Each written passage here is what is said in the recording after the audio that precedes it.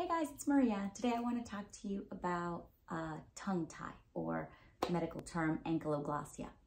So our tongue sits in our mouth and is attached to the bottom of our mouth by a thick band of tissue called the lingual frenulum.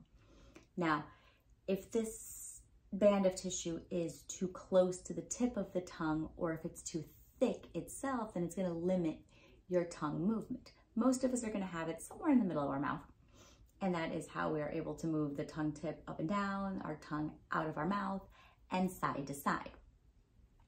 We usually will know if a child is tongue-tied as an infant, if they're having a hard time breastfeeding, latching on, gaining weight, because they're not able to move their tongue appropriately and they're not getting the proper amount of nutrition that they need. Usually what the doctor will do is wait a little while, see if this stretches by itself, somehow gets detached, moves further back.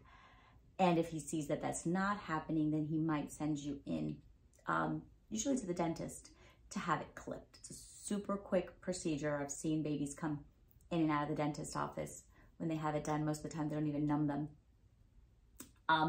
As we get older, say this hasn't been fixed over time, it's going to impact our speech production in certain sounds like L, T, D, anything where you have to actually raise the tip of your tongue to the roof of your mouth. So L is one of our hardest sounds when it comes to that. Usually the easiest way for the speech therapist, for the doctor, for the dentist to check and see if your child actually has a tongue tie is to physically take the tongue as a baby and see if they can pull it out. If you can't pull the tongue out past the teeth, then there's a problem. If you do pull it out past the teeth, but now it looks like a little heart because the tip actually stayed in, but the rest of the tongue came out, then that's going to be another sign of a tongue tie. When they get a little bit older, we'll check and see if they can stick their tongue out of their mouth past their teeth.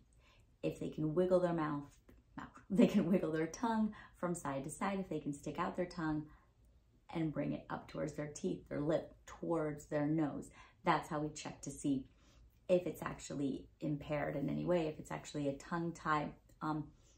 I'm very oral motor based. For me, I would rather see if we can't stretch that muscle out before we clip it.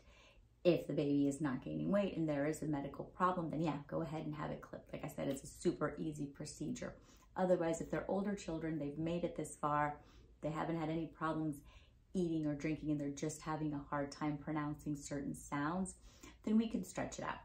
It's an issue of doing different kinds of exercises just to get the movement in there, get the range of motion, and now get their tongue moving to the right places where it needs to be.